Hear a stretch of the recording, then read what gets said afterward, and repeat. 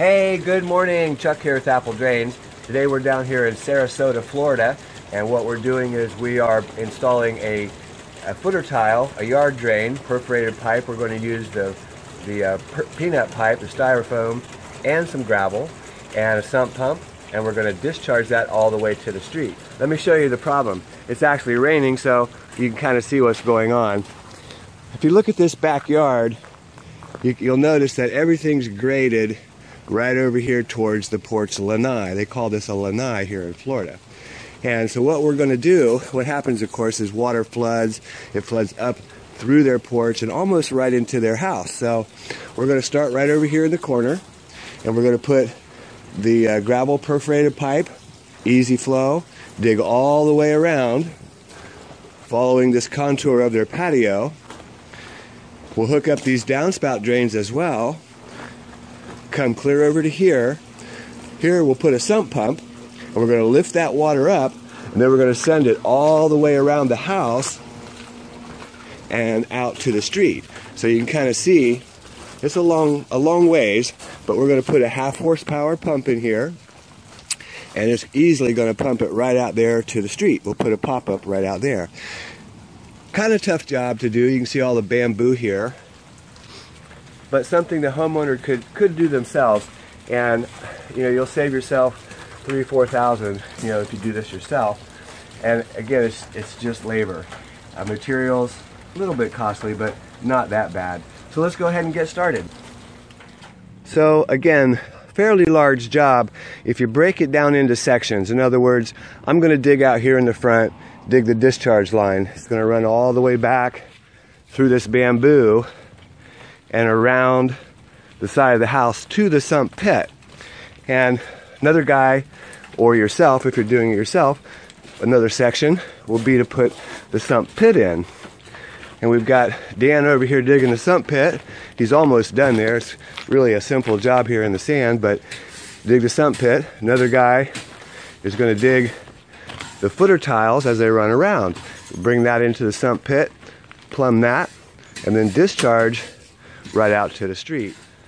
So do your prep work first. In other words, you can see Chuck pulling back the gravel, just getting that back, because we want to put that back on the top. Even though we're going to put some of our gravel in there, this is a different stone to make it decorative. Put that back. We'll hook up these downspouts. This soil is going to be hauled around to the back in the back someplace. And same thing on this side. You can see I started to pull some of this pea gravel back. There's not much here, but pull it back. Do your prep work first, and then you can easily trench right down through there. So out here at the street where the discharge is, remember this line's only about 6 inches deep, so it's pretty easy for you to do this yourself. Always work backwards through your yard. It's easier to dig it out and then come back, scrape it up, set it off to the side. Let's take a look.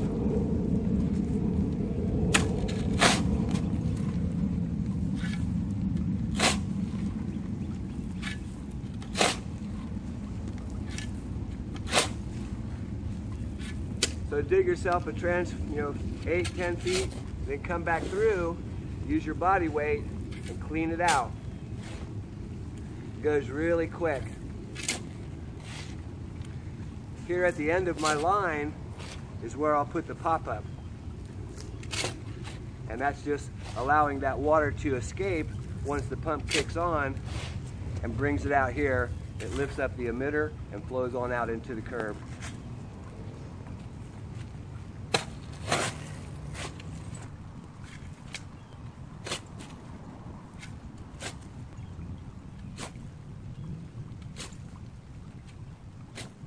So you can see in just a few short minutes, already 20-25 feet. It only takes a minute to go, a shovel deep. So let's go back in the back and see what the guys are doing back there. So all the excess soil here is actually going to get removed. And what we do is, if you've got a place in your yard, of course that's the best place for it.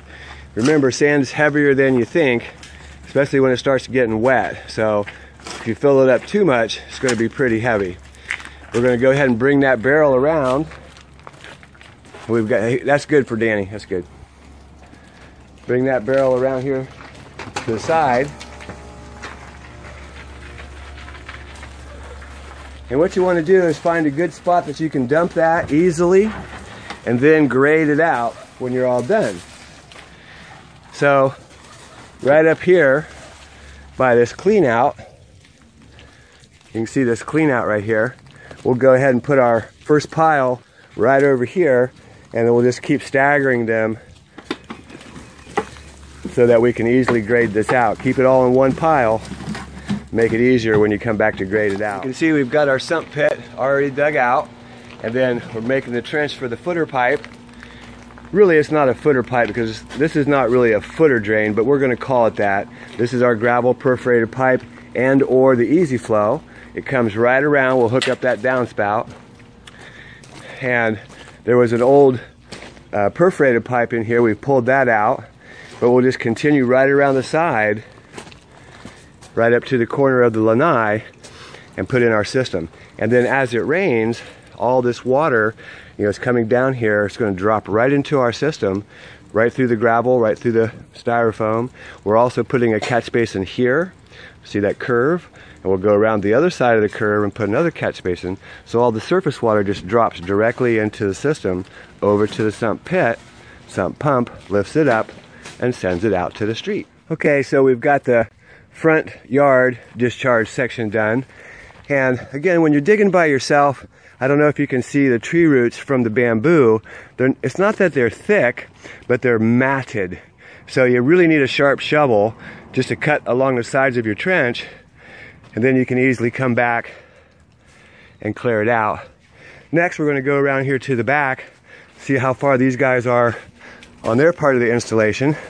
We still need to trench down through here. This is the discharge side, coming to the sump pit and sump pump.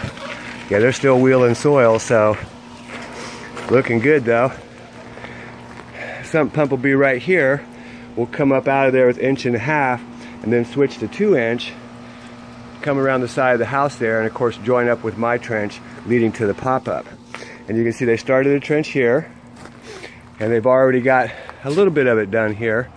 We have to move this soil around and get it out of the way because we're replacing that soil with our peanut pipe, we call it, easy flow, and gravel perforated. And we'll just follow the contour of the deck. Okay, so we're ready to set in our sump basin, and I've already cut off the nipple here for the inlet line, which is this trench right here. That brings all the water from around the side of the lanai and the downspouts and catch basins into the sump pit. I also went ahead and perforated around the bottom edge and a few holes on the bottom as well, because we don't want this to float up during a heavy rain. So let's set this down in the basin, the pit. Secure that. Next, we're going to drill a hole, a 2-inch hole.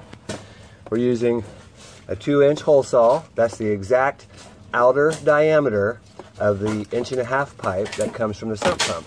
So I'll trench a little hole, a little line here, so that we can continue all around the side of the house. Next, we're going to go ahead and drill the outlet for the 1.5 inch discharge.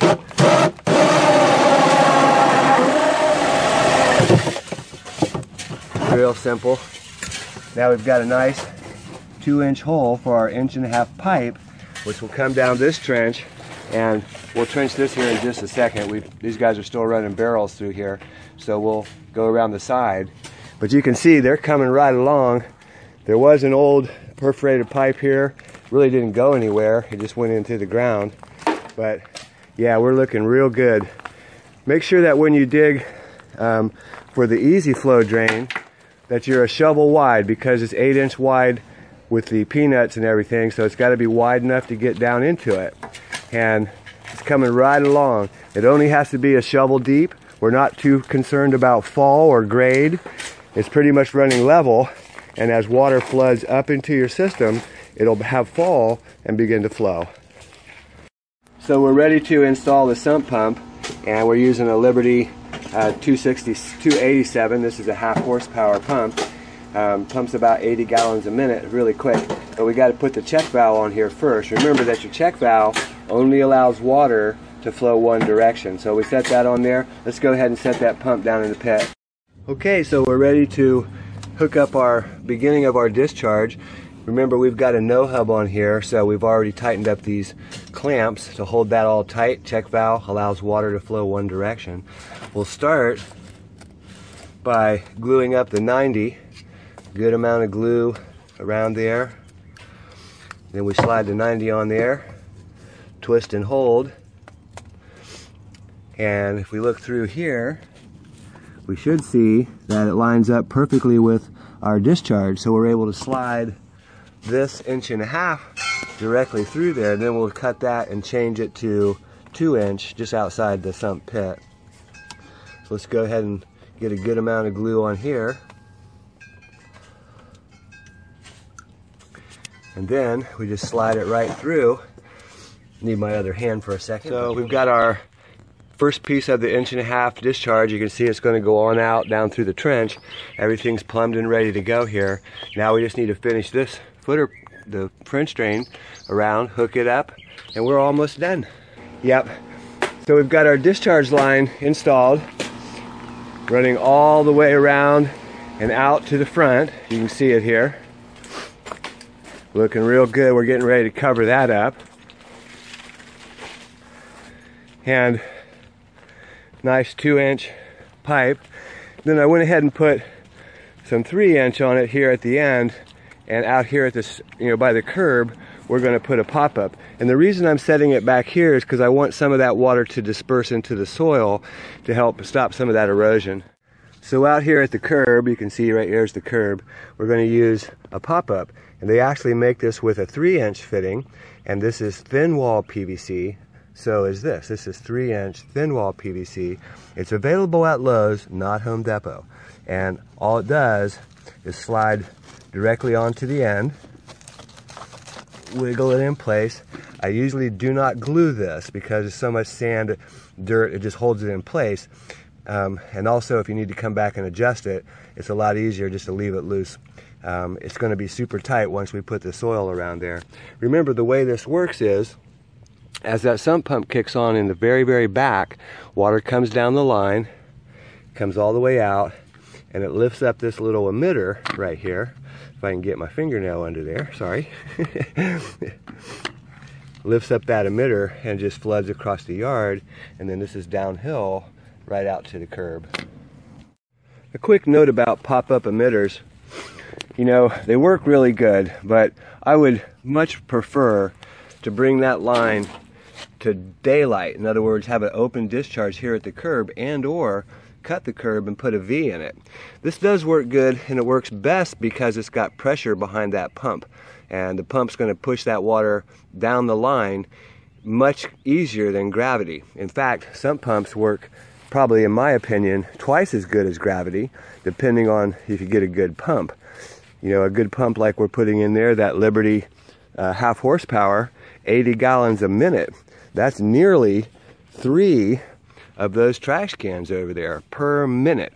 So it's quite quick, and I would highly recommend sump pumps over gravity, especially if you don't have gravity to send it from your backyard. So now we're adding the gravel. Gravel's basically just holding down. You see how I step on this and it goes down? It's just holding down our peanut pipe. We just need to get some weight on the top of it. And then we'll throw some of the river rock that's out here to bring that like a finished grade. But yeah, we've got it all installed. Looking really good. A couple of catch basins.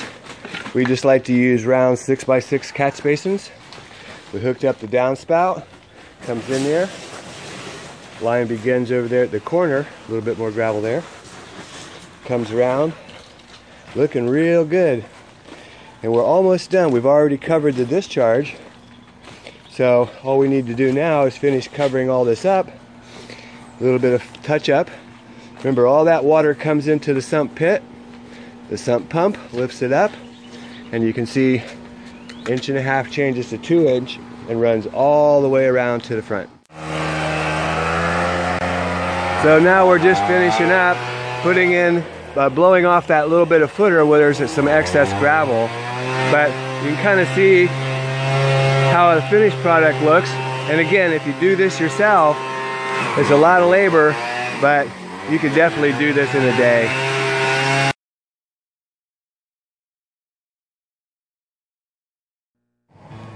Hey, this is Chuck with Apple Drains, reminding you that if you believe you can do something, I guarantee you can do it. Have a great day.